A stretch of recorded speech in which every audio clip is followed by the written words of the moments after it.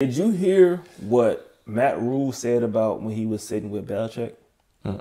He said Belichick spoke for 4.5 hours on football. And he was like, I was so embarrassed. Because he was just making the complex stuff simple. Because guys like that, they learned the game, they ingested it, and they can bring it back out to where it makes sense. All these other guys are trying to speed through to become the next best coach and don't know how to coach. They know how to regurgitate what they heard at a clinic. Let's do these drills. Why are we doing these drills? All right, cool. Look, let's do these cone joints. Why are we doing that? You can't even relate the drills to your scheme because you don't understand the scheme. Because when you was a player, you didn't read the playbook well. When you didn't play, you don't understand the X's and O's. So what's the philosophy of what y'all actually running?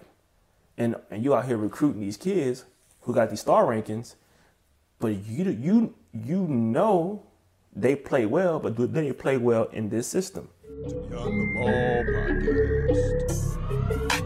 What's going on, ballers? Welcome to another episode of Beyond the Ball Podcast with Jonathan Jones. And this is where we all focus on helping student athletes succeed beyond their degree. All right. In this episode, we're doing something that we haven't done. I don't know if we've done it before. Actually, we're bringing back a return guest.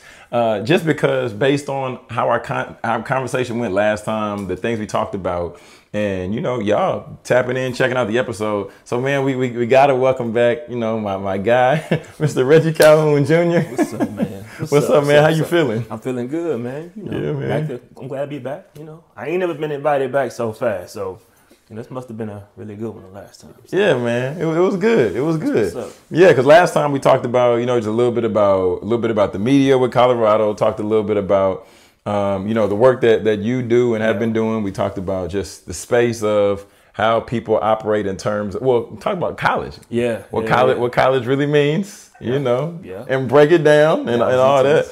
But, man, this time, man, a lot of stuff been happening lately, you know, as we're getting into like that summertime, people about to get ready to get out of school. Of course, football been out, basketball, March Madness is in. Man.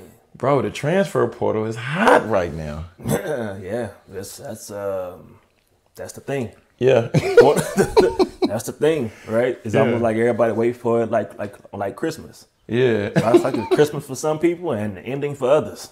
Well, Christmas in July, like Hallmark say when they do the video, they do Christmas in July. Because what I saw, I looked and I saw that I saw in 2022, I think it was the transfer portal had about 20,000 plus student athletes. Yeah. This was just Division I. Yeah.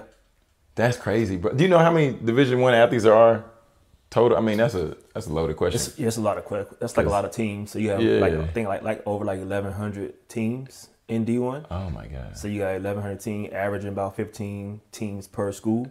Yeah. So you do the math. Y'all do the math. Y'all do the math on that. Ain't nobody about to do that. We only do that type of math in our head when we talking about money, our money. You know what I'm saying? Yes, so yes, sir. Yeah, we're not getting it.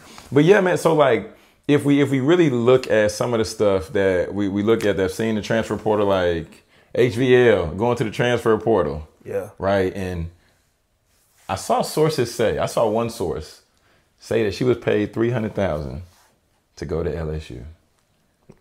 If that was her going rate, but she earned it, right? As far as like value to the market, right? She went to what, Elite 8 the previous year, and she was hooping. Yeah, she was averaging like 20 points. She was hooping. So she had some value to a team, right? The issue comes when people do the same thing and they see those sources, like I want to get that too.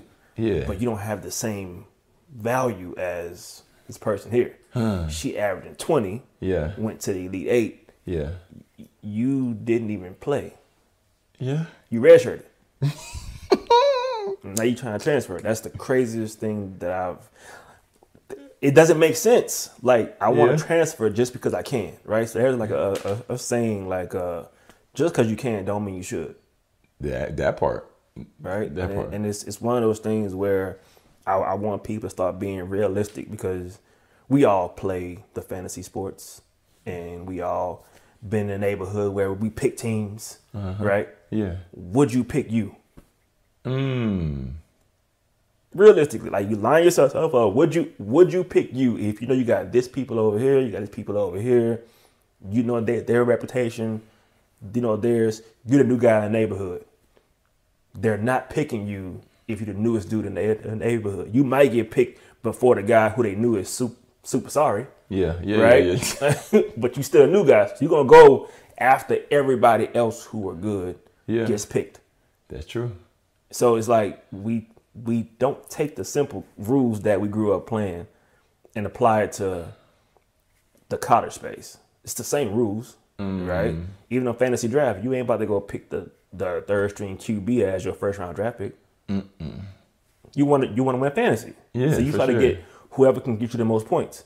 So why would you pick them just because of what they once did back then?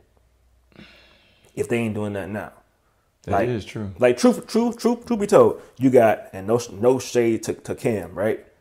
If Cam Newton gets reactivated now, and fantasy draft starts in August, how many people gonna pick Cam Newton over Burrow, over Hurts, right? Like who gonna just say, you know what? I like Cam's podcast. He was an MVP in 2015. Oh, that's a lot of time. Let me sign him because of what he did 9 years ago, right? Versus, Jalen Hurts and them did you go to the Super Bowl. Yeah, that's real different. Because I was listening even when when he was on Shannon Sharp's most recent interview, and Shannon Sharp was like, "All right, Cam, let's say there's a team that say they're ready to get you right now. Could you actually go and play?" He says, "I work out." Shannon Sharp says, No. Are you game ready? And then he begins to share, the story about Carolina. He put himself in a bad situation. Patriots put himself in a bad situation, which I commend him. I commend him on taking that ownership. Yeah. But also, there's a lot of other factors that we got to consider. As a student athlete, there's a lot of factors you got to consider. And even I'll just take a step away from that realm of sports. You got to really consider and be real with yourself and understand that if you pick up from one school and go to another one, we not even considering credits. We not even consider moving. We not even consider the cost. Just be careful. Man, okay? That cost thing is deep, right? Because I just saw an article the other day. This kid was getting $30K to go play, and then somebody offered him $80,000 to come play in California. The taxes, the living, the relocation costs, and I'm saying to myself, nobody's sitting down saying you're going from 30 to 80 in your mind, cool, but you're also going from the middle of nowhere to Cali. Are we not? You don't have to be that financially literate to understand you're going to a different state. Yeah. Where Beverly Hills is at. Yeah, for sure. So if you live in a place that don't have a Beverly Hills, you have to think this is, and I want an apartment. I want a high rise in LA, and I'm only getting $50,000 more. Oh, okay. So what do you actually want? And that always makes me think, when they transfer, do they really want money, or do they want to play? But if they want to play, what do they do at their previous spot to actually play?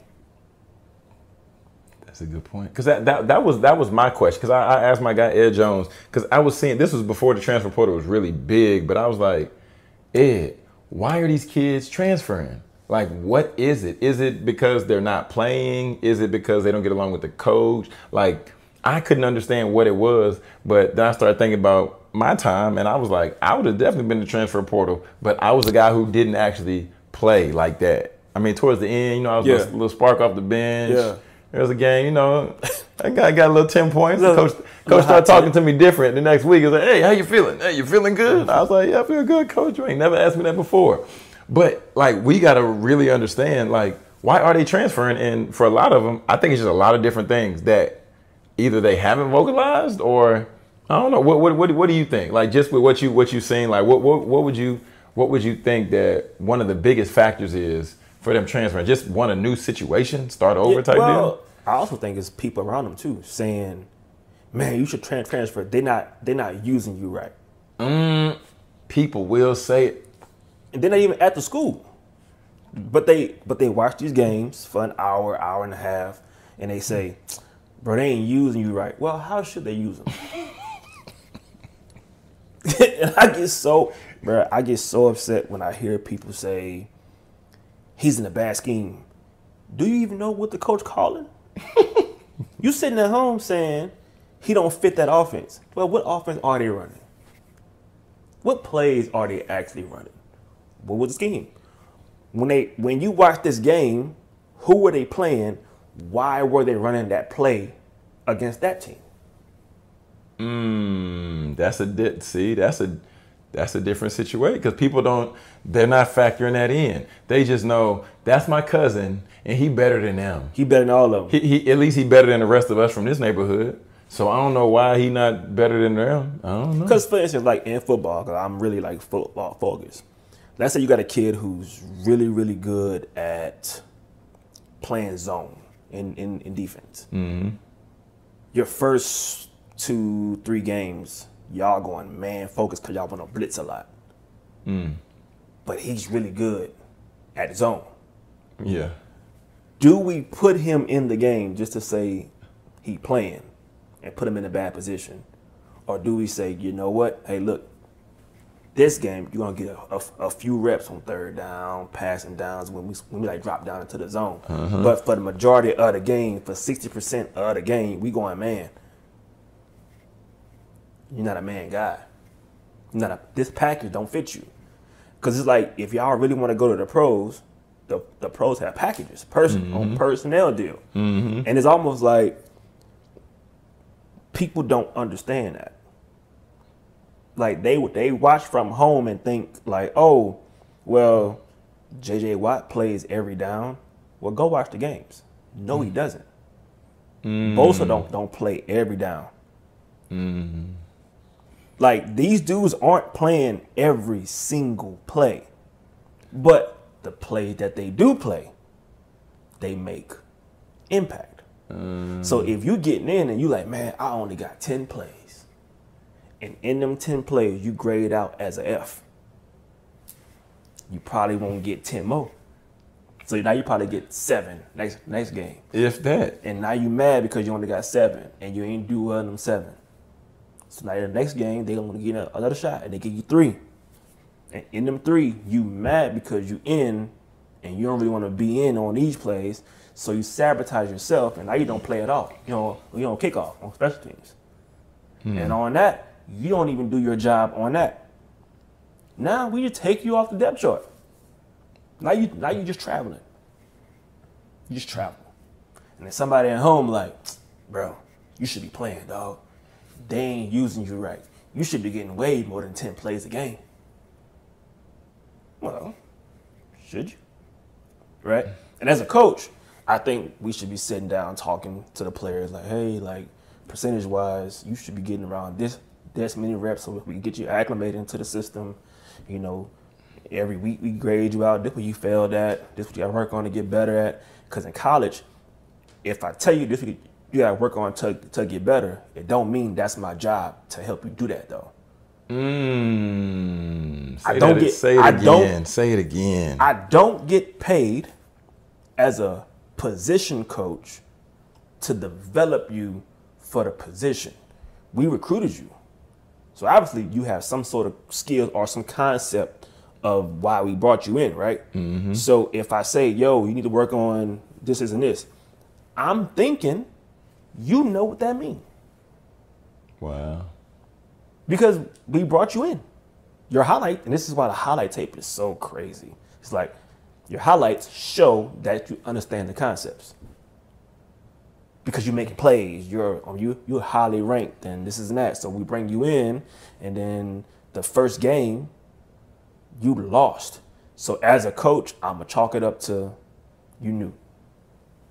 Well, after a few weeks, you ain't new no more. Yeah.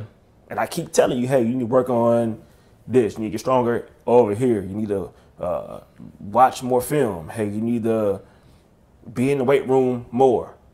Yeah. If I don't see you in the weight room more, it's not my job to make sure you in the weight room. My job is to coach you. I'm coaching you by saying, hey, you should be doing X, Y, Z. And as many times as you have these trainers in the summer, where are they during the season? Because you only hit them up when it's time to look cool on the internet or you on break. But if I'm trying to get better, my trainer should be around, or I should be consulting with them like, yo, my coach said I need to do this and this, how can I get better at this if I want to get better? For sure. And then, I mean, even if it's not at the Division I level, right? At these other levels, there are grad assistants, there are other coaches, if we're talking weight room, you got access to the weight room at any level, right? I was Division III JUCO. We had weight room. I mean, it was like a hotel type weight room, nothing too, but we still could go in and get some work in. Yeah. Right. So you just got to take the time and do those things. But just like what you're saying, but if you're trying to really get better and a coach tells you what you need to get better in, one, you should already know that. Like you should see it, because if you're getting beat on this play and, you're not comfortable reading coverages, you can either ask for access to film. Yeah. If you're Division I or some of these other divisions, you can sit in your individual position film room and watch film. And some of the programs, they cut the film up for them. The technology is crazy. Like, it's like, hey, this defensive scripts, boom. And this is everything we did. This is our first down in 10 plays. This is our second down plays. Hey, this is our blitz period. This is how you looked at one-on-ones. This is how you looked at 7-on-7s. This is how you looked at team. Like, just click and just watch yourself perform. And then they capture this in practice and the games. Oh, yeah. Practice, you get a lot of film. You get to watch yourself a lot. Oh, wow. But a lot of these kids only go and they only watch practice film. So having a good memory is like, oh, I remember in one-on-one, I get that boy a crazy route. So when I go watch film, I'm going to go find that play. For sure. Because football players are gifted, bro. At least I was and my teammates were. We knew what part of the day we made a good play. Oh, wow. So you go on the film, you can go straight to it. In 7-on-7, play 5, I killed them. I'm going straight to play 5. You knew that. So when they turn the film on, they're only trying to go and look at what they did well. Because there's no way coach not playing me. Look at me, bro. I'm killing them. Yes. But practice was 1 hour and 15 minutes. You got 22 seconds. Oh, God. Of greatness.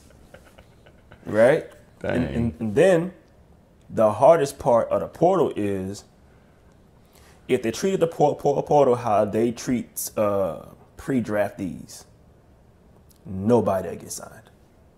Talk more about that. Get me on the board. Hey, look, so why you leave? Okay, not even pre-draftees. Let's take it to the jobs. Okay. Why are you leaving on your current job? Tell me a time when you experienced XYZ. Tell me a time when you faced blah, blah, blah, where you had to overcome.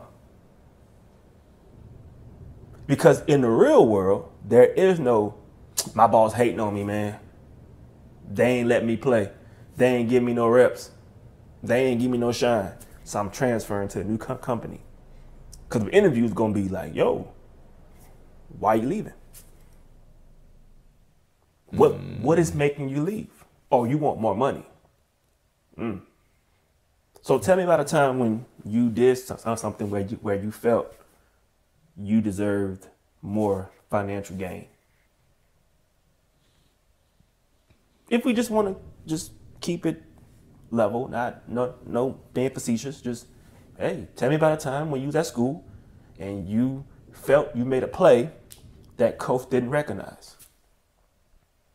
Oh, well, it was one time I acted like mossed this guy. Oh, I dunked on this guy. Cool. What play y'all ran? What was your job on that play? Because sometimes you can make a great play doing the wrong thing. Like you could be in the wrong spot and get an interception. You could run the wrong pick and happen to get a rebound and throw it up and hit the game winner. Now you highlighting the fact that you had a game winner, but you ran the wrong play. That's why the shot was blocked. Because Buddy had to go up and do his thing and dive some people and stuff, but he shouldn't even have that traffic if you did your right job. Dang. But you got the ball, you shot it up, and you made it, and the game's over, and y'all won, and you want everybody to say, oh my God, you get the game winner. But then coach watched the film and was like, hey son, great shot, but you was in the great shot. A great coach is gonna be like, hey man, good job, great pick, but we can't keep doing this because the next week they're gonna see like, yo, he ain't never in the right spot. And that's why I like the portal, because it's going to humble a lot of people because they're not ready for that business side. But I also think it exposes truly like what these kids haven't learned in high school. Oh. Because you're trying to shop yourself around off of what you once did. So if you're a freshman and all you have is your high school film, well, if I'm comparing high school to high school, I'm gonna go with the current high school. You're old now. You outdated. So you no longer have that luxury of saying I was once a college athlete and this is what I did. It's like, no, you are a high school kid who didn't transition well. So now there is no 300K for you to get no value. You ain't play.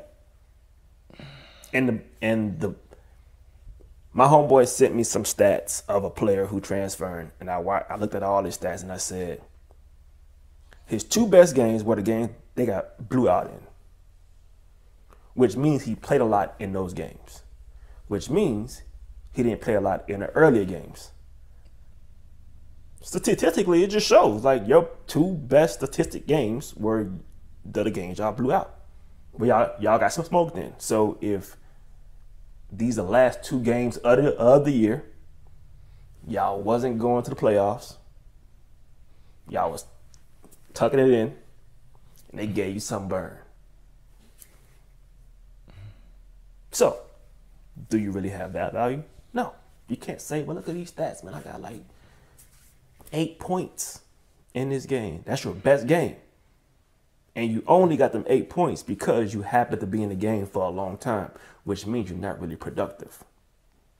Because when they put you in the game for show, you didn't even have any production at all. And they gotta realize that's the next level. That's the next level. When these dudes start looking at stats and percentages and like impact and like trajectory and what you did, like they gonna start saying, hey, you 6'2", he's 6'2", you 6'3", he's 6'4", okay, all of y'all can jump out the gym, cool, all of y'all went JUCO, cool, y'all same conference, cool. I watched the film, you crossed him up, he crossed him up, okay, bet. Statistically though, every game he's averaging 9 points. He's averaging 11. He's averaging 15. He's averaging 10. Okay, it's productive. But we looking for a defensive guy. This guy's averaging 3 steals a game. I want this guy. The portal gonna just what it is. The portal going portal, man. Portal gonna portal. It's gonna be bad for people who don't understand how personnel work and teams work. You know, like it's the nature of the beast. We talk about like what does a team need? Not what you think you are. What does a team need? Wow. The team don't need a 5-star athlete. The team needs somebody who can come and produce.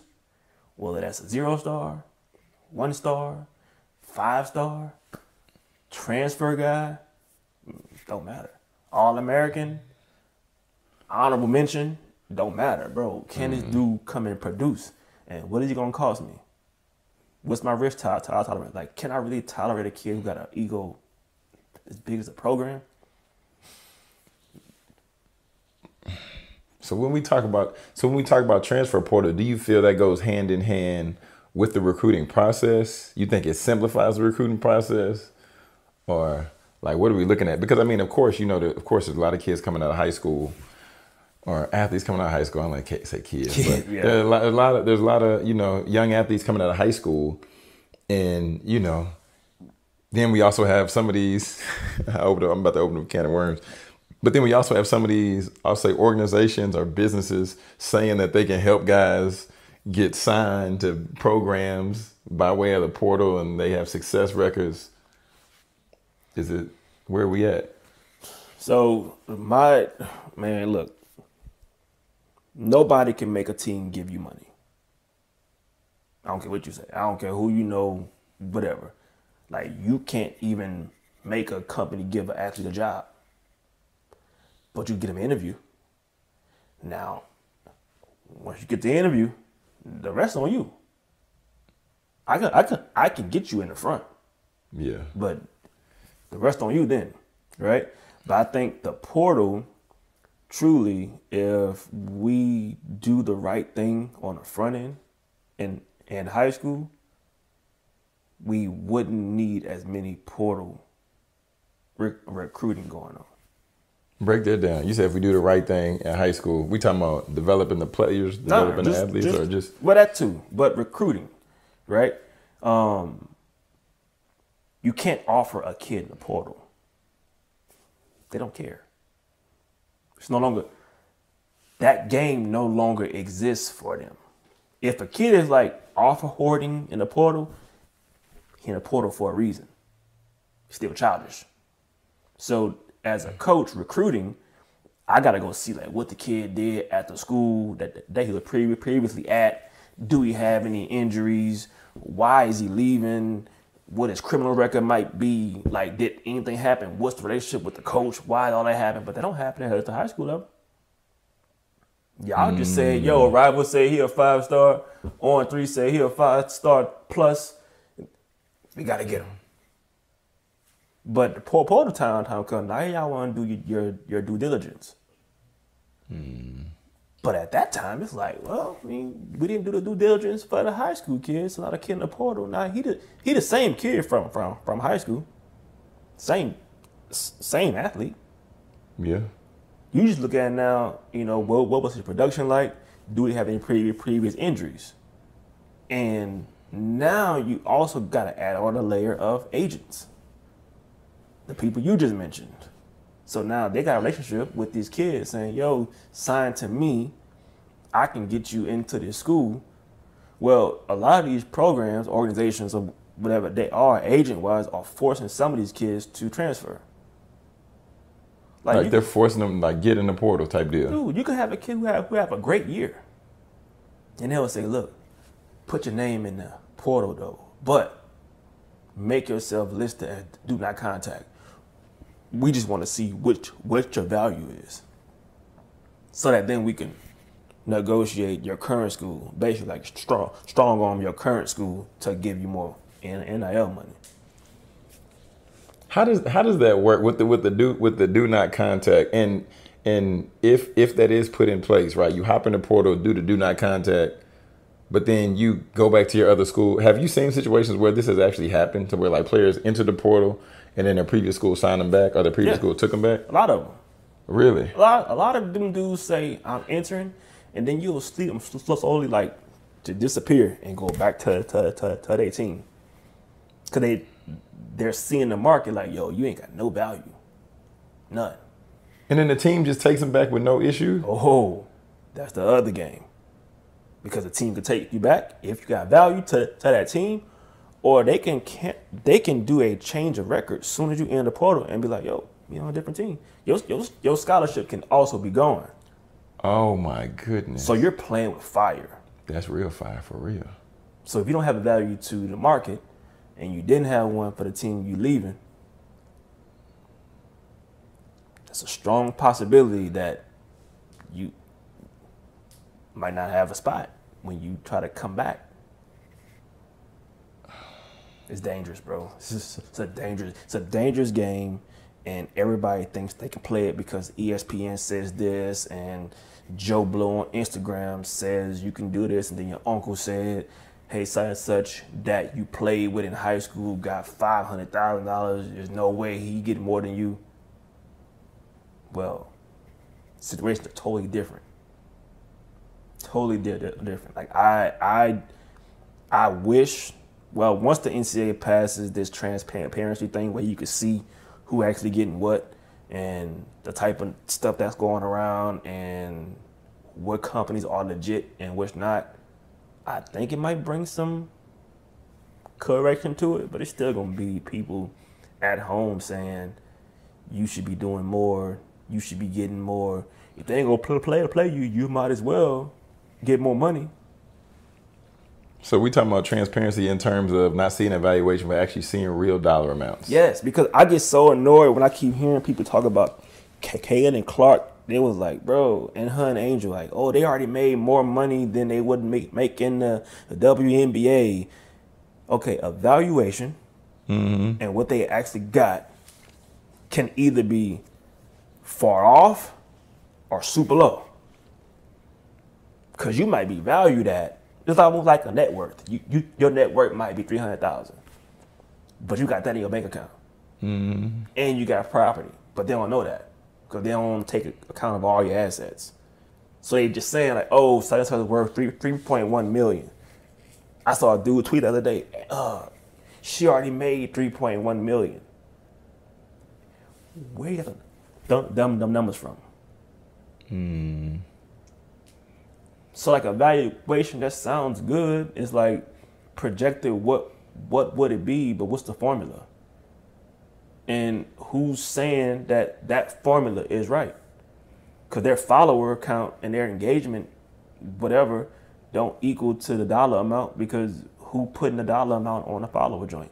And what are they actually marketing? Because if I got to deal with Mercedes-Benz or Canes or whoever, State Farm, to like name the ones that they got, what's the real value of my NIL? Because if State Farm gave me $1 million and I'm on this commercial, who's actually buying State Farm insurance in my demographic? That is true. That's something that's not talked about because no college kid is checking for State Farm. Doubtfully you have insurance. Your institution has insurance on you, but you don't have no personal insurance other than like car insurance. Now you can't knock the business. The business doing anything, but as an athlete, like we got to start being realistic. Like you're asking for numbers that you can't justify that. That was the thing for me. Because I was like, okay, as NIL is about to happen, yes, we know the professional athletes, they're going to get people to convert because these are people on the highest stage, the highest level. And we admire these people. We've seen them. And we know if they show up certain places, they have the ability to move the needle. No questions asked. Like if Kevin Durant says, I'm going to do a basketball signing at Wilson, all you got to do is buy the ball and I'm going to sign it. Yep. They're going to sell out balls. Instantly. No questions asked. But if you get some of these athletes to show up in their own town, wherever their school is, people may come, they may not. They may not even know the college had a basketball team. Right. So that's been the part for me. It's just been a thing where people are living in this delusional world. Like, and I think that's what the portal is. That's what the NIL movement is. They need to get back to like reality. Dude, you're not that good. Turn your tape on. Okay? I go to your Instagram. You got 500K followers. Cool. You got 3 posts. What am I investing in? What am I giving you? You got 500K followers, 3 posts, and I'm about to give you money to make a post for what? if we really want to sit at the table and talk big boy, and you want to negotiate, you can't just ask. You got to bring some behind that. Yo, my client, or I'm looking for $50,000 for this post. The reason why I'm getting X amount of engagement on every post I make. Hey, look, I could show up to an event. I've already done my own micro events. They showing out about 200 people per event. We've charged $50 at the door. We're clearing $10,000 every event we doing. That's business. That's business. That's talking business, yeah. Your activation can also increase this. Look, we'll put you all over our deal. For $50,000, we'll make it sponsor. For $100,000, we'll make it an official one.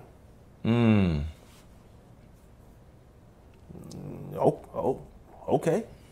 But people ain't having these conversations. They're not having this conversation. They're like, my uncle said that if you gave me $50,000, all I gotta do is make one post, because he's seen it on the Shade Room. The Shade Room said that the NIL athletes are making $3 million. Like really? Yeah, the projections will get you in trouble though. Like, and I'm with you on the delusion, because it's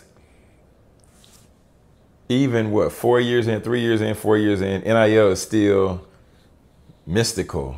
There's no structured way to say this is the way NIL is going to go. And I think we kind of talked about this a little bit last time, but the NCAA is only going to allow for so long everybody else to get money before they say, there's a lot of money coming through here. Yeah. And we're not touching it. That's a problem. You know what would be crazy? I thought about this like the other day. It'd be crazy if the NCAA made the players opt in to a membership to take part in NIL. Oh my goodness. That would be crazy. Just $9 a month, you know. Oh my goodness. For you to, you know, take part in this thing, you gotta pay a little fee, like a little membership fee, like a subscription, like Netflix. Like, that would be crazy. I don't think it'll ever work, but it would be crazy. Yeah, that'd be a serious like union type thing. They would try to ban against something. But they would have to ban against what? The NCAA. But the NCAA is not telling you can't. They're saying to take part in this thing that we govern, you pay this membership. Same with the schools. They pay a membership too to be part of the NCAA. So if the athletes want to be considered as equal to the school, then you should follow the same rules too. If y'all really want to play on that level. But the problem is they don't want to play on that level. They want to look like they're on that level, but they really want to stay at the kid level, but they want to get the big boy. That's tough. I think that's one of those things, like even in like entrepreneurship, like it's one thing to look like you running a business online, right? It looks good. You open up the Lambo, you hopping in, you put the shades on, you put your blenders on. Yeah. You know, you driving down it. Hey, yeah, that's the money calling. You know, like it looks good. Until you get smoked. Until you got to be out here and then somebody's like, oh, cool.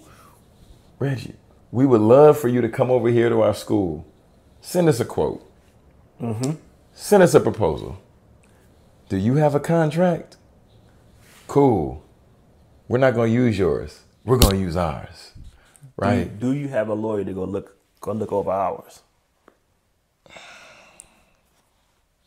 Do you have legal representation? You got legal counsel. Right? And our business looks good until you got a cold call.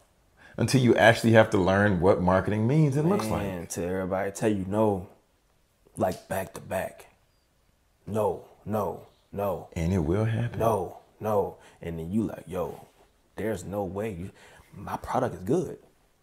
It's the greatest thing in the world. There's no competition. That's the craziest thing that entrepreneurship stuff too is like everybody thinks they're like a one of one in the market. This is true. This has never been done. This is the greatest thing in the world. It's never been done. We found a unicorn in the market. Did you really? Bro, you're a CRM. Relax. You just didn't know the name. Relax. You just got a couple more bells and whistles. Yeah. You got some notifications that pop up and they say honk honk. You did some add-ons. Yeah. That's cool.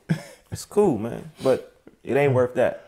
You think you made the best burger ever? Bro, that's a Big Mac. You put $1,000 in dressing on there and you added an extra piece of bread. It's all right, brother. You relax. But nah, man, I be really wanting just things to be fair. It don't have to be equal, right? We ain't talk about making it equal. Just keep it fair. But it should be fair on both sides. As an athlete, we should get paid. Should. As a school, you should broker the deal. But I also think athletes know your actual value. Mm-hmm. Schools respect their value. Mm.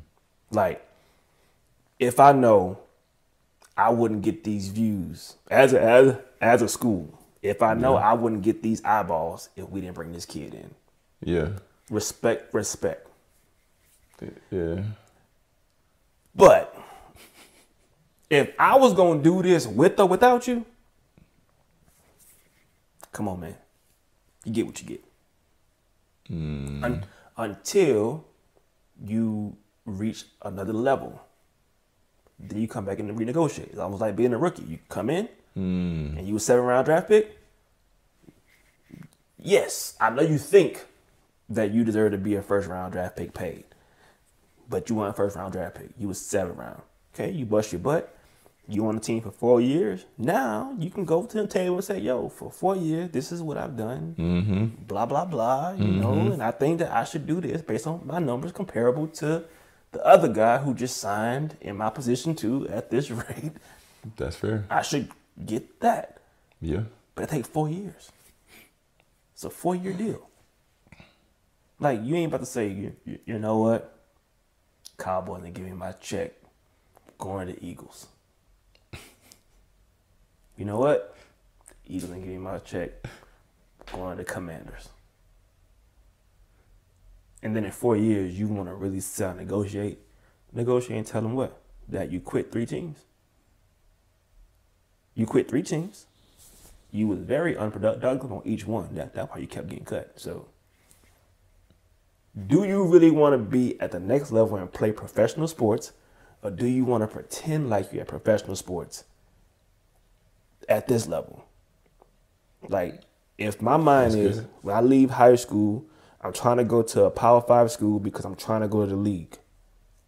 Okay.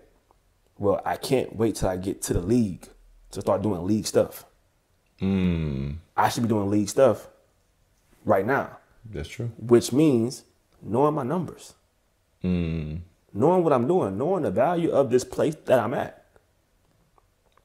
Like, everybody don't have the luxury of having a Caleb Williams pops or Eli Manning dad or Prime saying, nah, my boys ain't playing at these, but you ain't got that luxury.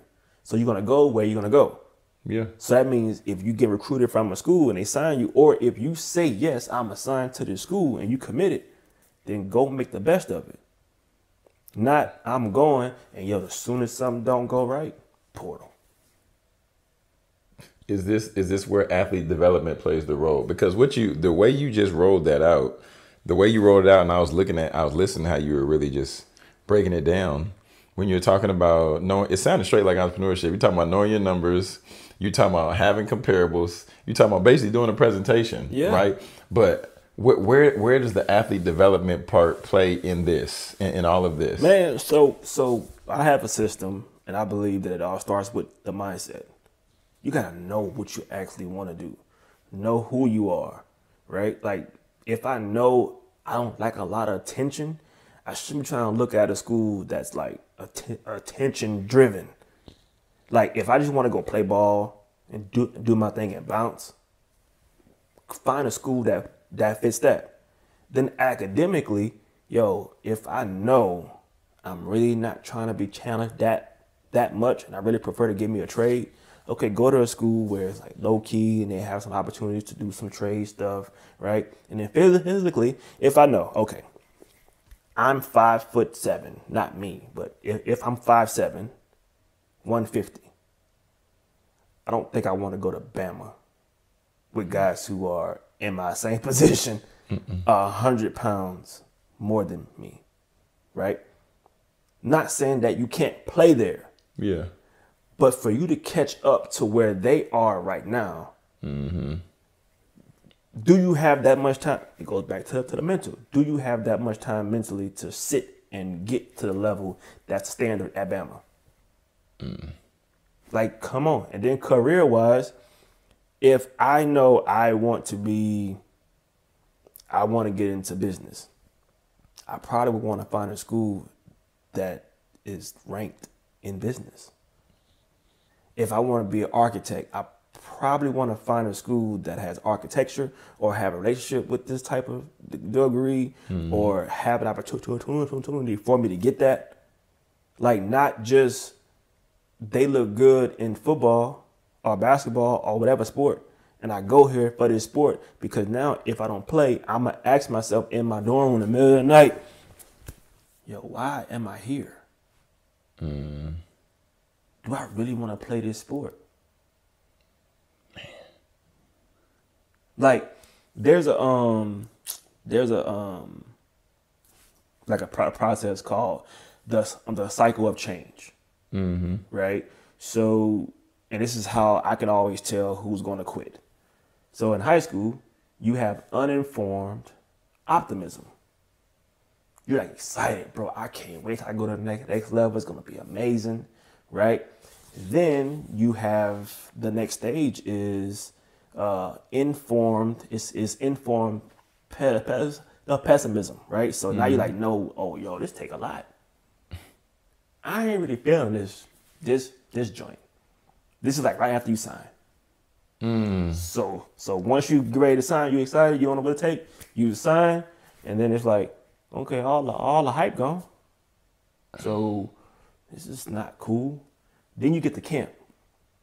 That's when you're in the valley of despair. Everybody quits right there. And they never get to the informed optimism or the success. Because they quit at the valley of despair because one, it's too hard. I ain't getting what I thought I was about to get. Coach lied to me. I really don't want to be out here because there's nothing for me here. Well, you took a visit. So what did you do on your visit? So when it comes to developing an athlete, I don't focus solely on the physical piece. It's literally mentally, academically, physically, and then career-wise. Don't come to me and tell me you want to be a chef and expect me to send you to a 4-year school. Culinary school is over there. So do you want to chase your career or do you want to chase athletics? And then the moment you choose either one, all right, this is what comes with that. You won't become a chef until you finish playing this over here because you can't have both. So when do we give them the pros and cons? Like, hey, you said you wanted to be a chef. You wanted to get an HVAC. You said your uncle was an electrician. He told you to go get that because they're making bread. Well, this school doesn't offer that. But I want to ball. Okay, you can ball. But just know, you ain't about to do this until you finish playing ball. So now you over here, and then you're doing this ball thing and you ain't playing. And then you say, I don't know why I'm here. But then they fall into the valley of despair because now they got to go back again, the portal. Transfer, dog. Just transfer. And nobody asked you, do you really want to play football? Do you really want to keep playing? Because something tells me that you really don't want to play. Because now you're going to transfer again. And this is like somebody who like sabotaging themselves. they'll transfer over and over and over again, or they'll get in trouble multiple times just to get kicked off the team, just to give it a reason on why they're not playing, because they don't want to be a quitter. So they'll purposely get kicked off the team, or purposely transfer, or purposely fail the class, and then say the only reason why I ain't playing is because this. And then they go become a real estate agent or a chef. Like Christian, that's what you've been wanting to do. But nobody sat down and said, yo, if you choose this, this is how it looks. You choose this, this is how it looks. This is what could possibly go wrong. This is what possibly can go wrong. This one can go right. This one can go right. That's athlete development for me. Yeah. Because I don't want a kid to say, well, send me D1. If I send you D1 and you leave and go back home in 6 months, I got a 48% D1 success rate. I sent all my guys to D1. But how many of them at home in the fall? They all signed and they all at home. So you look good because you got all these logos. But if you go look at the 2022 class, go look at where the top 15 are at right now. They're not at the school that they signed to. Top 15? Bruh. They're none of them. They're not at the school that they signed to 2 years ago. But some high school is like, yo, we sent all our kids to the, to D1. We sent all our kids to Power 5. Look at this signing day graphics. Man. So your kid signed to Texas A&M. Great. He's no longer there. And I mean, of course, there's the aspect where somebody signs that this coach was expected to be there. That coach might have got fired, whatever. Mm-hmm. But the rest of them, I mean, everybody don't got the excuse. I mean, out of the 15, maybe 2, that might have been the case. The most dangerous game is to sign to a school for a head coach.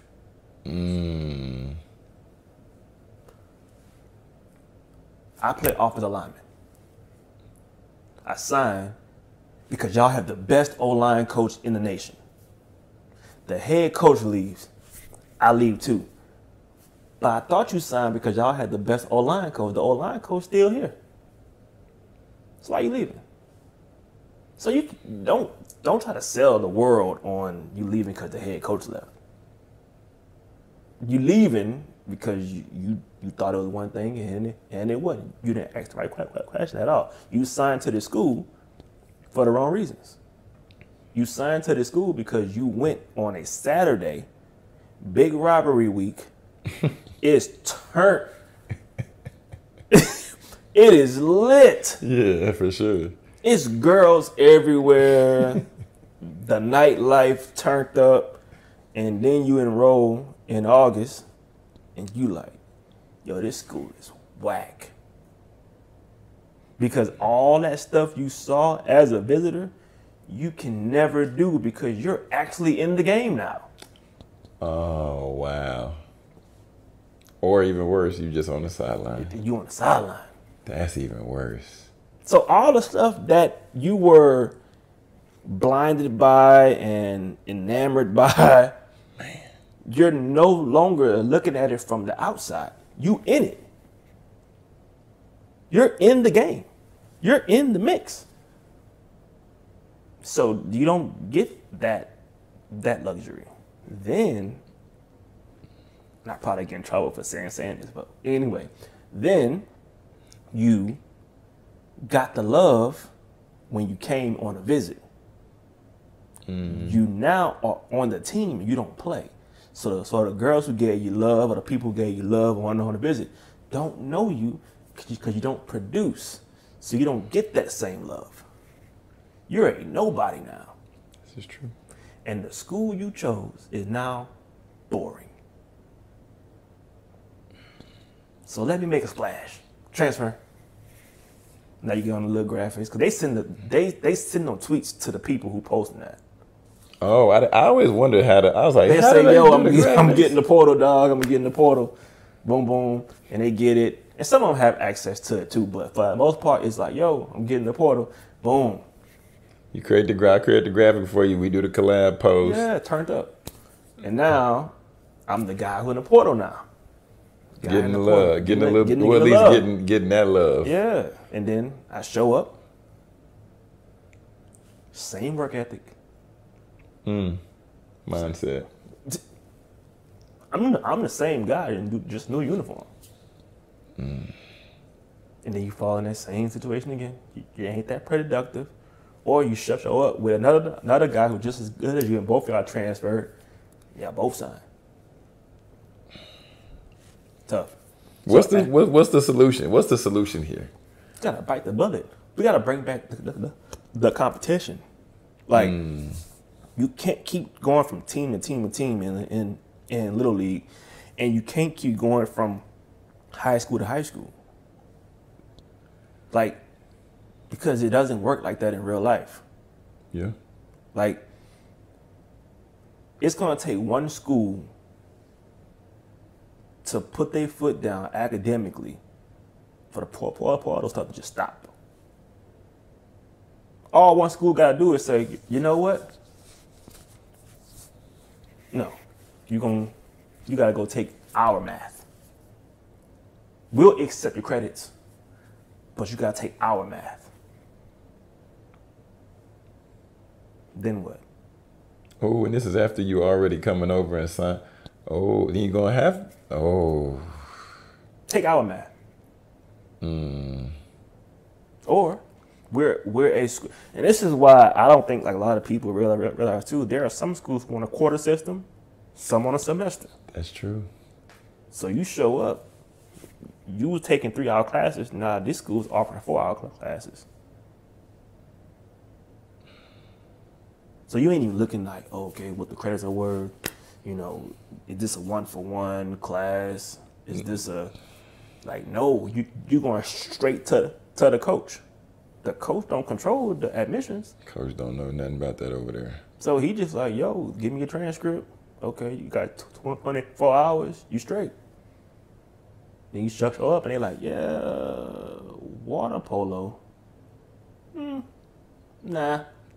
Underwater basket weaving. What? Nah. Is this a remedial English? Nah. A 200 level what? Oh, okay. Look like junior college classes to me. Yeah. I ain't gonna work at the university level.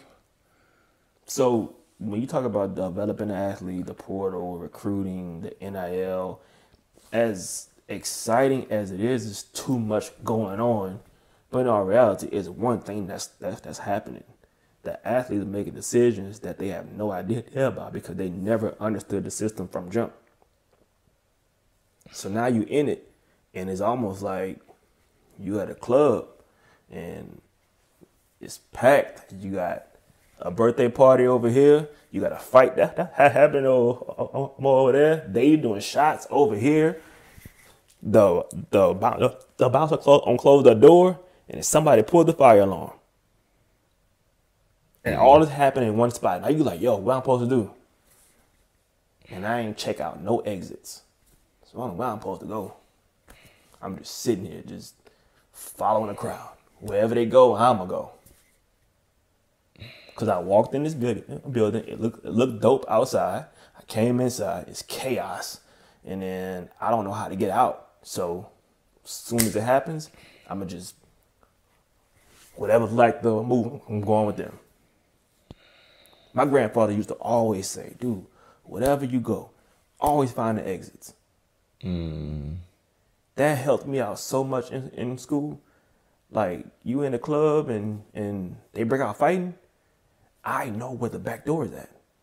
I'm not going through the front door. Because everybody's going through the front door. I'm in my car and we going home. And later on, you hear about some wild stuff that happened, but you got out. So that's my grandfather giving me a skill set mentally that developed over time that I take with me in everything. Yeah. So now it's like, what are we really giving these kids in high school so that when they do leave high school, there's some common sense? If I know I'm a freshman, I shouldn't even expect to play. That is true. You gotta be that dude. It'd be crazy for me to even think I should play as a freshman. Yeah, because you gotta learn the playbook. For one, you have to go in there, just like to your point earlier. If I want to get to the pros, I have to be doing pro stuff already. To be a freshman that's playing, you should already be doing. To be a freshman that's playing coming in, you should already have the pro stuff. You should already know your weaknesses, and you should already be working on those. And the first person that comes to mind for me when I think of a freshman that played was Maurice Claret, because Maurice Claret was averaging like 6 yards a carry. A dog. A problem. And he played freshman year. And he understood the game. Mm-hmm. He was physically ready. Mm-hmm. Mentally, he was off. And now, I watch It Is What It Is. And he talks about that often because he wants other guys to understand, like, don't do this, don't do that. Like, and he uses his platform to really focus and hone in on that. Love it. But I love what he's doing too, because he's telling the truth. I thought I could have done this and this.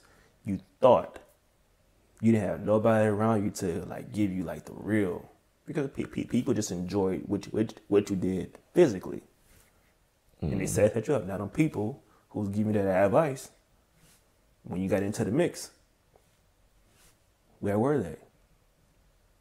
All right, and I just want us to really like enjoy the new wave. Innovation is always something that I take pride in because I like doing stuff that's new and refreshing. But you can't just take everything that's new and apply it. Learn it first. Learn it. But the issue is people didn't learn right now. So when the new thing came, they just doing what they did right now. I'm going to do that too. I didn't learn the recruiting process. I didn't learn about test taking. I didn't learn about transcripts. I didn't learn what the public school system really was. I didn't learn what difference between public and private. I didn't learn. So when the new thing come, cool. He said I can just do this. Michael Todd said on something the other day on church. He said, it don't matter what I say on this stage. If all you take is what I said, you'll never get fed. That's a word. Like, you should be like, oh, okay, Reggie said this and this. Mike Todd said this and this. Jonathan said this and this. Let me go look this up. Mm-hmm. No, he said I can get an NIL bag. He said I can transfer. He had no understanding of the NCAA rule book, didn't know the rules of NIL, ain't signed nobody to no NIL deal, can't even define what a collective is. Can't define what a collective is. And I'm laughing because dudes who say they got kids, NIL deals, you turn around and you see these are discount codes, these are affiliate links, these are opportunities that's going to require this kid to have a brand and have some traction to even reap the benefits. There's no tracking. You don't teach them how to look at their dashboard. You don't teach them how to do SEO. You just say, hey, bro, sign up to my program, and here's a discount code, and I'm going to make you a graphic. So I'm going to then use your NIL. I didn't give you nothing but a discount code. And when I saw it when it first happened, I was just like, this is backwards. Big time backwards. They get to use your NIL and you get to do what? Right? But you don't learn in high school. 7-on-7s, these trainers, they posting you all online because you're a 5-star and they just doing what? Giving you a few sessions for free? And they posting you, they using your likeness, they're using your name to bring in more kids. You on their graphics, you on their flyers, you on the 7-on-7 circuits, and these boys are getting these TV deals, and you're mad at the NCAA, and you fussing at the college to give you money, but you just did all this for free. You just did all this for free. And for those who will argue and say, well, I did it for free, but I did that so I can get to college. Well, you're killing the argument in college because the college is saying, well, you're doing this to get to the league. So why can't you take that same approach that you did in high school? Because somebody's telling you, oh, at this level, boom, boom, boom. But all these AAU teams are getting sponsorship deals, but who's actually getting sponsored? The team, not the players. So we're teaching this in high school.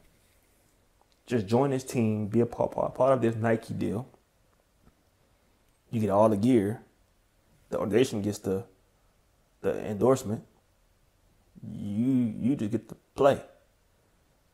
But somebody said, oh, college kids can now get paid. Somebody said that they can all get paid. So when we talk about developing an athlete, man, like it's not just make them faster. And it's not just putting people in front of them just to say you're doing something. Like, I'm going to have a financial guy come and tell y'all about finances. And then the whole time he telling you about how he messed up his finances. And he leaves. What'd you learn? Follow him on Instagram. He told you he messed his bread up. He told you he up now.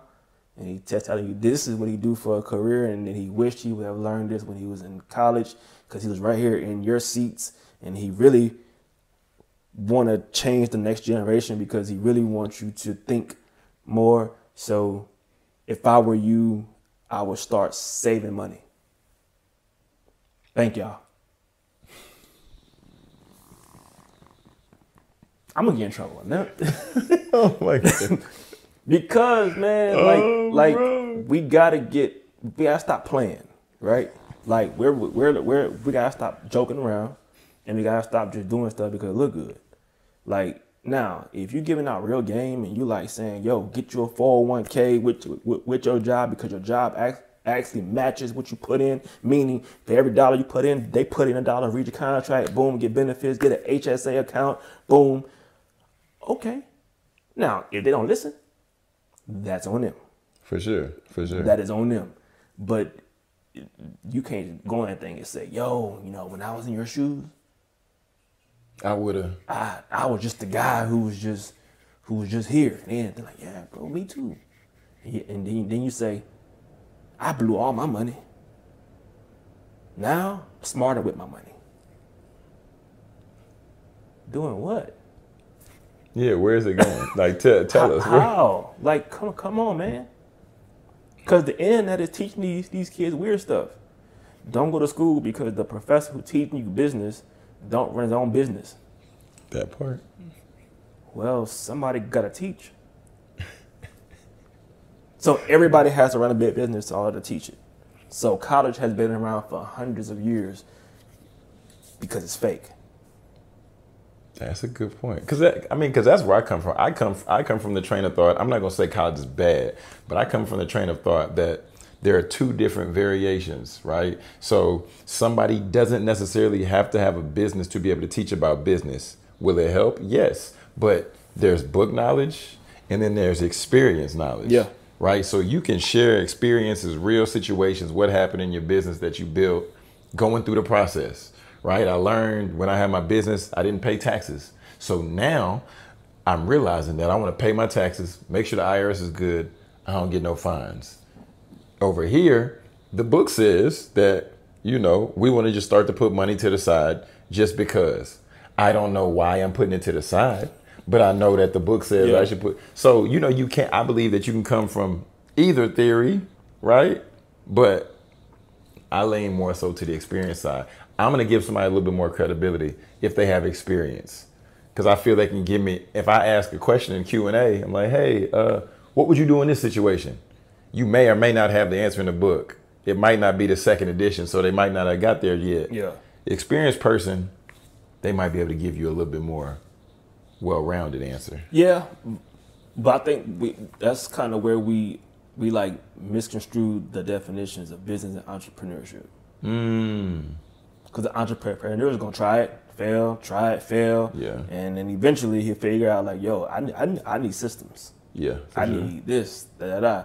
So online, all the gurus online are saying, hey, let me teach you the shortcut to business. No, I'm teaching you how to bypass all the mistakes I made in entrepreneurship, and let me show you how to get to the bag. Cool. System wise, it's crazy, right? And like even think about the Rich Dad Poor Dad, the whole quadrant joint. Got employee, self-employed. Everybody's teaching from the left hand side. Either go to school and get a job, or don't go to school and start a business. It ain't until you really like get over into that business side where now you got systems and people that work for you, which you need to go to school to learn how to do HR, hiring, policies, SOPs. That's big. You ain't just gonna learn that from experience. That is true. That or you can find other, or other people who maybe majored in that area or their business is in that area. Then, but you're right. And then that's when you realize, yo, college is not just for me to go learn. It's to go meet people. Because if Sally Sue about to major in HR, well, you know what? I can hire her to run my HR department. True. He's majoring in marketing. You know what? Because getting a marketing degree there's no use for it unless you apply it to an organization or some kind. Like that's definitely just getting true. your degree don't mean you about to get money. You gotta apply to somebody. True. So you know what? I'm about to get marketing. Okay. Communications. Cool. Bet. So you kind of like start building out your team from your friends. That's true. And then it's like, okay, my teacher may not have known how to put things together, but we know how to communicate. Because if I say a party happening at the union, I'm going to send out one text message. It's going around the whole school in 20 minutes. So we know how to put it all together, right? So that's kind of where I want us to really get them to, is like developing them and like showcasing. Recruiting isn't about the offer, because you can get recruited anywhere. Anybody can recruit you, and you can't base it solely off of, well, they won a national championship 5 years ago. And you can't base it on, well, they facilities like this. And you can't base it on, well, because if everybody offering you a full ride, then it's not about money. So if everybody giving you a full ride, then that means you go to school for free. Don't matter, right? So it's like, okay, what am I getting out of this? For sure. And that's the career side. And as a coach, recruiter, a scout, I gotta know what this kid likes. I gotta know what this kid is interested in. What do you want to major in and why? Because then that also helps me with directing them to the right person for NIL. Prime example, Coach Dawn Staley and that Boom. recruit that she got. I don't know her. I was looking at it and her name is escaping me. The young lady, I'm gonna find her name. I'm gonna get it because I just want to put some respect on it. Yeah, because she a baller too. From what I saw on the thing, I don't know her name either. Dawn Staley gets recruit and creates major. What is this young lady's name? We want to get her. Coach Dawn Staley had South Carolina create a major in environmental engineering to get 6'2" forward Joyce Edwards to commit to SC. Yeah. Has a 5.0 GPA and averaged 31 points and 13 rebounds. Baller. Academic baller. And know what she wants to do career-wise. So if I'm Coach Dawn, okay, check. Now all I gotta do is do the physical part. Because all the other stuff is done. That is true. She ready. All I gotta do is get I'm in the game. I already got her degree laid out, cool.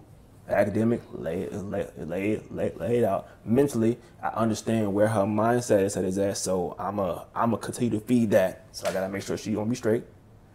So physically, we gonna run drills, we gonna practice, we gonna play games, and we just hit all 4 joints. We just won. But that's a real coach. That's it. That is a real coach. And I was talking with somebody about this the other day, and we we're talking about how, or it might have been you. we're talking about how players can yell at players because they get frustrated that they don't understand what's happening. But then on the other side, it's, well, you can't be mad at them. You're not mad at them because they're not playing how they're supposed to play. You're mad at yourself because you're just not coaching. Coach. Yeah. Just do your job. People don't understand coaching is not just a title.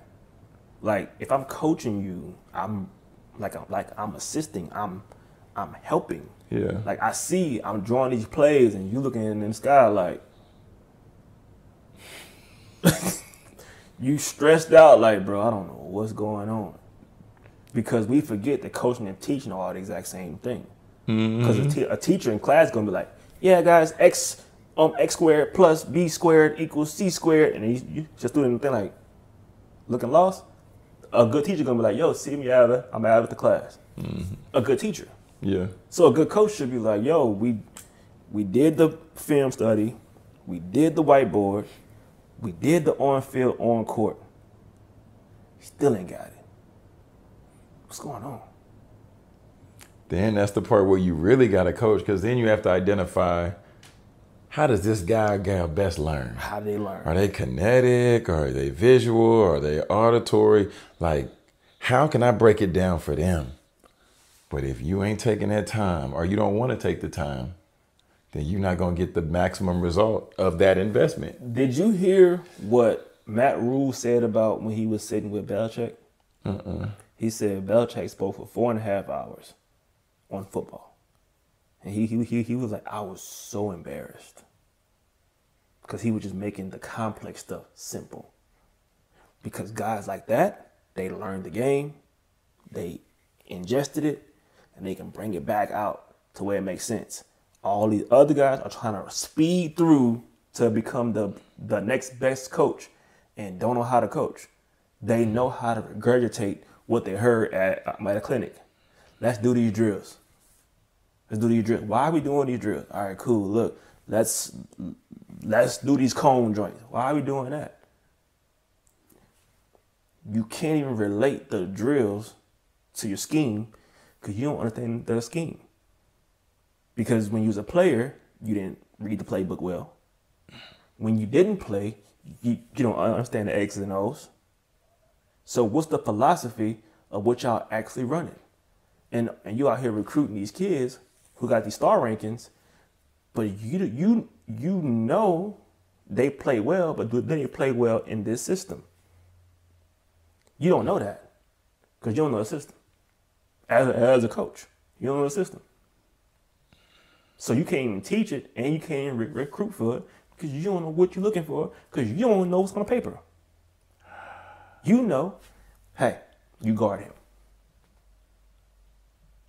When we call time out, hey, look, what are y'all seeing out there? Bro, I think that's the craziest concept to ask a player in the middle of a game who you know don't know what's going on throughout the week. What y'all seeing out there? Man, coach, I think they running man, but they also running a little zone too. Okay, are they running the zone to the field of the boundary? Huh? Okay.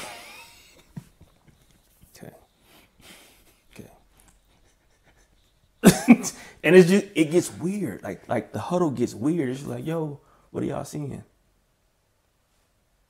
And they like, man, I'm seeing everything, coach. I think they in cover 2. We didn't study film all week. We ain't never discussed them running in cover 2. So how do you see a cover 2?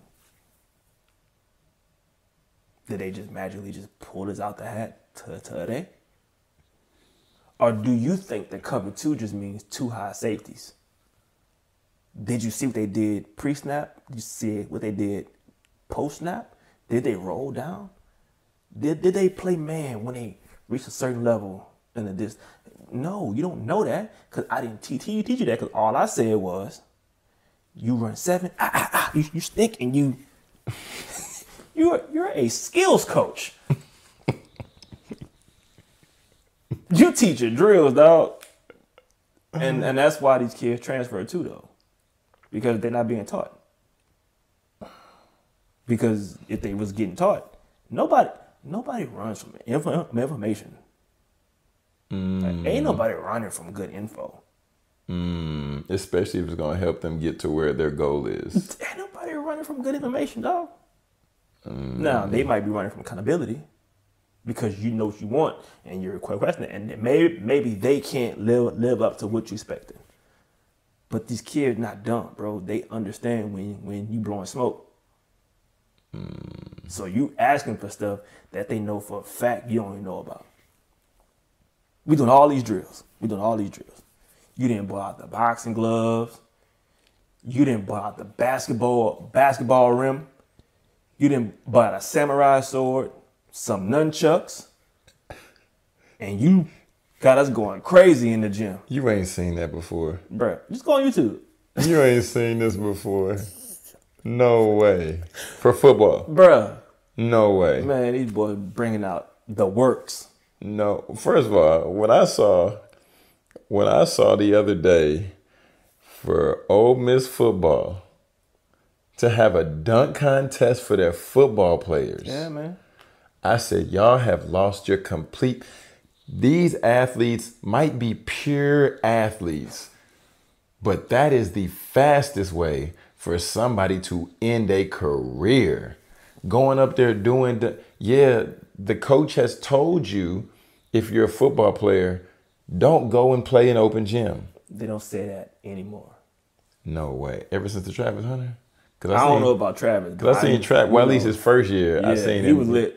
He was out there just... It's the we respect dual sport athletes, blah, blah, blah, blah, blah. That whole wave. That's these new guys. I love them, though, because they're bringing, like, innovation to it and letting the boys be... But you got to be smart, too, though. You got to be smart, man. That's not... Like, hype is not development.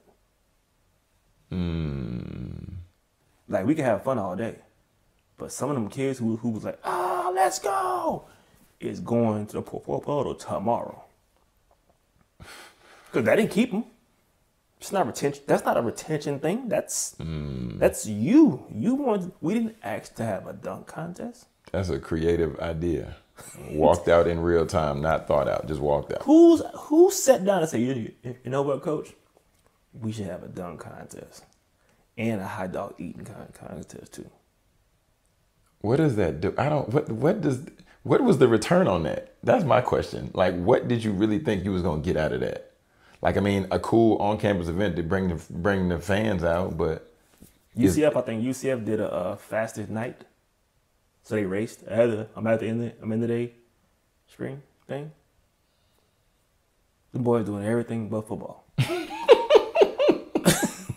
That's crazy. I respect everybody's ideas and stuff, and I'll never say it's wrong, but we got to go back to the foundational stuff if we're talking about retention. These kids are leaving because they feel like it's a joke. Bro, my mama is hungry. For real. I'm trying to get to the league, and you got me in here doing dunks. Say, bro, I'm out. Y'all don't take this serious. I'm serious enough. Like, I'm 1 year away from giving this all up or changing my whole family life. I don't have time for that. And the ones who talking like that are usually your best players. You don't have time to pussyfoot around. Bro, I'm trying to... Now, if y'all did all of this, top of spring, cool. Top of spring, when y'all first get into the path, y'all getting acclimated. They made it. But no, not spring game day. I don't know. You do that when it's a draw. Camaraderie. Let's Yeah, get the people out. Let them see. Tug of war. Let's get it in, and after that, it's game time. You gotta get to it. Yeah. Because now I need to see where I fit at. Like, I ain't playing flag football. But nah, man, I respect them though. But I could talk about this all day. These are just my thoughts. My opinions are mine. I ain't no head coach. For sure. Well, here's what's your prediction? 5 years from now, do we see athletes being more holistically developed? Do we see NIL just exploding in the worst way possible? Like, we probably gonna come back again and talk about this some more. But like, what do you see 5 years from now, so we can put a bow on it? In 5 years, I see NIL being the premier focus of every school. And this will be the thing to break the big schools away from the NCAA. Because once you say, all right, well, we control the recruiting, we control the academics, we control the deals, we control the money. I mean, we schedule our own games. We can play whoever we want to play. The bowl games are based on money and sponsorship. So if a kid got a deal with Nissan, and it's 3 of them, I don't think they can go get a bowl game that's forward. So if we talking, and that's probably like wrong as hell, but just thinking your team will start to get deals that will contradict some of these bowl games. So either we start cutting these kids into the money, or the bowl games go away. Because the bowl games only benefit the people who sponsor the bowl games. It don't benefit the NCAA. So who would play in the bowl games? Your FCS schools, your D2s. That's who needs to be governed by the NCAA, not the D1s, the power schools. They good. They got the system together. They straight. The NCAA need to govern the other people, the D2, the D3s, and all of them. Because they the only ones who playing this stuff for fun. The country club is over here. The Fortune 500 is over here.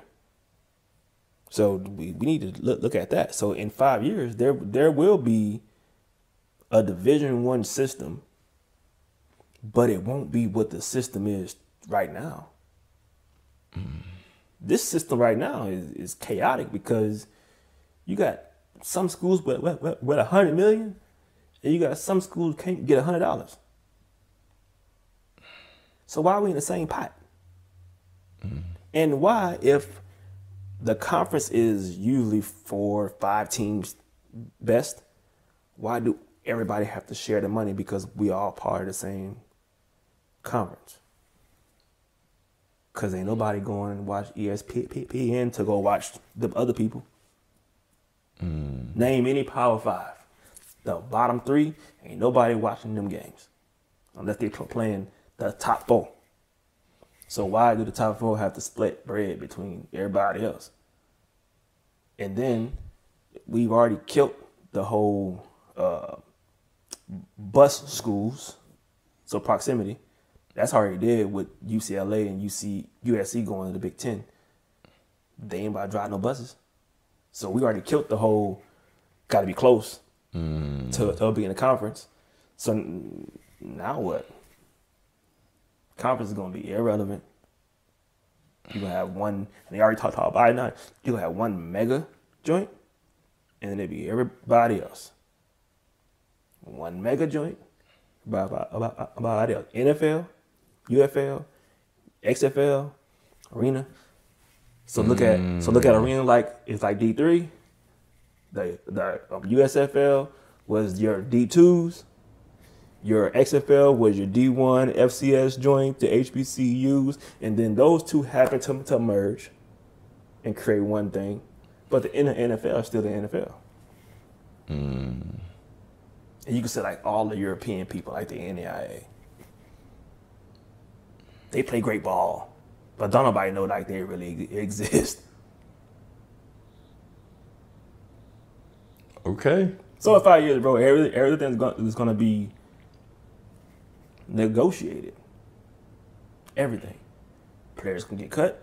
Players can return. Players can go from one team to the next team. Same week. But I don't think they really want that, though. The players don't really want that lifestyle. Oh, no, they're not ready for that. It sounds good. It sounds good until you can't get a 10-day contract. You pull up like, you know what, coach? I'm tired, man. I'm transferring. You ain't about to leave from Florida and go to Mississippi. Monday, playing on Saturday.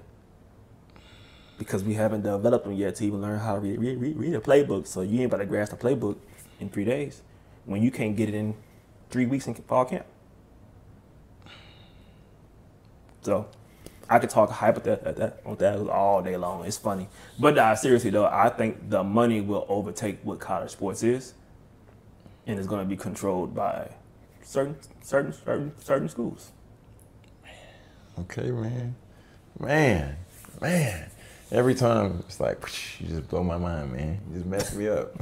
You mess me up. But man, that's gonna wrap it up, man, for this go round, the second go round, man. Here with Beyond the Ball. If y'all enjoyed this content, man, first of all, tap in with Reggie. Reggie, let people know where they can find you, follow you, connect with you. Yeah, man. All my social media is Reggie Calhoun Jr. So it's Reggie Calhoun Jr. on everything. IG, Twitter, LinkedIn, the whole nine. For sure, yeah. We'll have all that down in the show notes. And y'all make sure you follow the podcast on Instagram at Beyond the Ball Podcast. It's plain and simple. But I'm Jonathan Jones. This has been Beyond the Ball, where we help student athletes succeed beyond their degrees.